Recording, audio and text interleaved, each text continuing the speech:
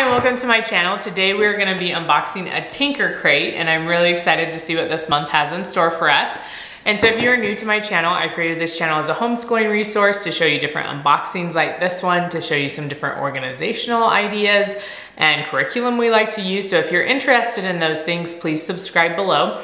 And let's get into this box. So this one says color mixing LED crystal. So that sounds interesting. Wire up a color changing LED and explore the colors of light. So that sounds really, really cool. You could use this for a science unit on color. So when we open it up, and color and light, that's what I meant to say. There's our little blueprints on the top, which are very typical to this box. So we open them and it looks, I don't know if this is what it's gonna look like when we're done, but that looks pretty cool. So we have our instructions here, and then battery use instructions, which is really great if you don't know how to use batteries. And then we have our little booklet that is probably gonna talk a little bit more about light and explain some things.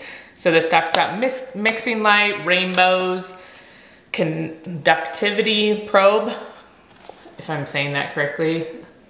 So there's a bunch of different things in here that are really helpful, and it gives you some other resources that they have resources on their website at Kiwico.com. So there's a lot of different resources if you want to turn this into a full-on lesson to use for homeschool.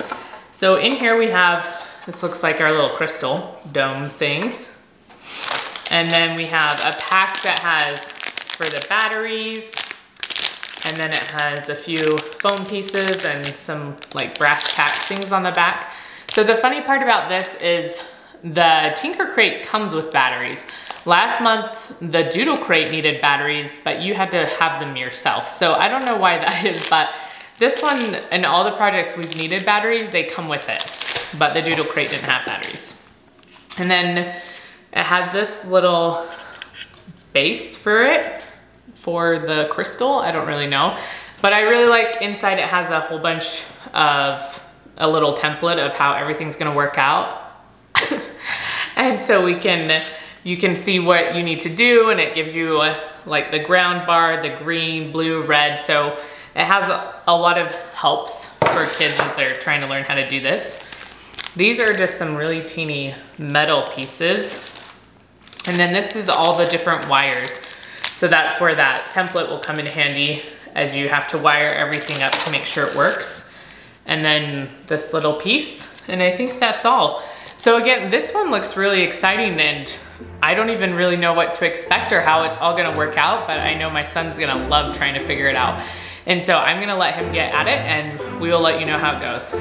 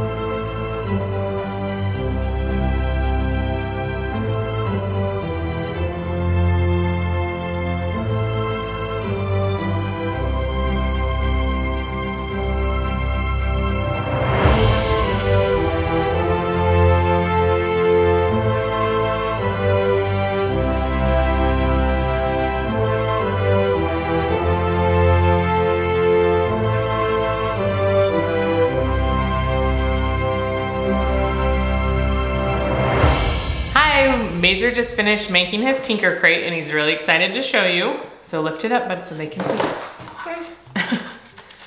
Okay, so this is the LED crystal he made. And most of the work for this project is underneath. Okay, it's all in this wiring and everything he had to do underneath. So what was your favorite part?